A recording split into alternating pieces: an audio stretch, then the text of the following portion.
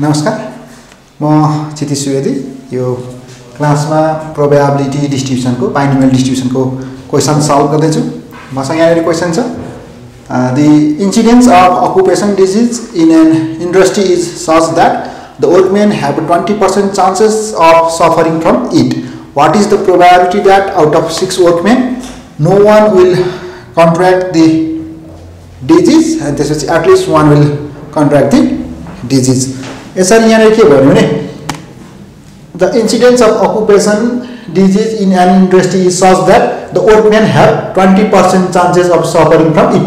एउटा मान्छेलाई के भनिन्छ त भन्दा डिजिज लाग्ने चान्स है कति छ भन्दा कति छ यहाँ 20% भनेपछि यो के भयो त p को value 20% 0.2 and suffering from it त्यसैले p ICQ भनेको 1 minus p भनेको 1 minus 0.2 अर्थात 0.8. What is the probability that out of 6 भनेपछि टोटल पर्सन कति जना 6 जना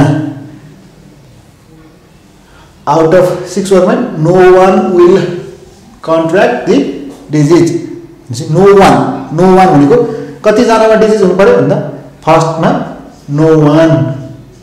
भनेको x कति भयो त x0 भनेपछि यहाँनेरि फर्मुला आन्सर कति हो त p0 यो सोधेको probability of no one will contract the disease भनेपछि 6 अब यो भनेको 6 c x को भ्यालु 0 त्यसपछि p भनेको 0.2 को पावर x भनेको कति छ त 0 अनि त्यसपछि 0.8 को पावर कति भन्दा 0.8 को power n minus n x भनेको n भनेको 6 minus 0 भनेको 6 भ्यालु हुन्छ 6c0 भनेको 1 0.2 को पावर 0 भनेको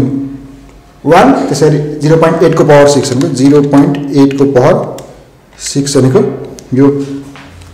0.262 के भयो त भन्दा एक जनालाई पनि डिजिज कन्ट्याक्ट नहुने चान्स चाहिँ कति हो त 0.262 यो नो वान को लागि। यसैगरी अर्कोमा चाहिँ के हुन्छ at least one will contract the disease कम्तीमा एक जना एट लिस्ट वान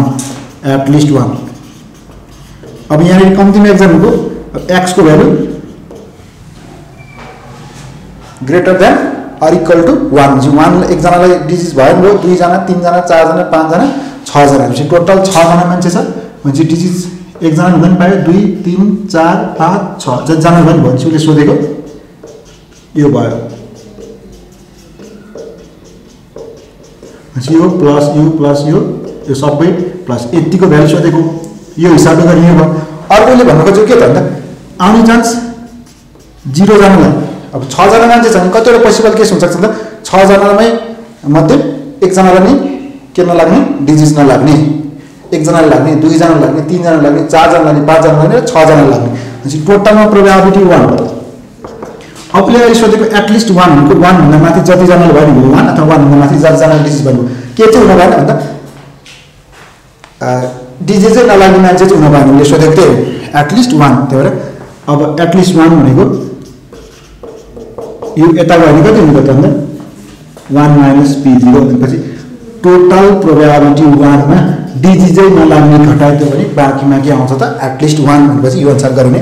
सेकेन्डको लागि at least 1 p at least 1 के x p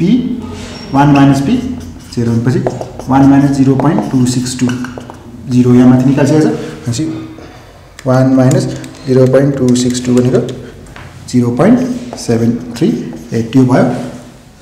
एट लिस्ट 1 लाई डिजिज लाग्ने चान्स। क्लास यति नै, नेक्स्ट क्लासमा अरु क्वेशन सल्भ गर्छु। धन्यवाद।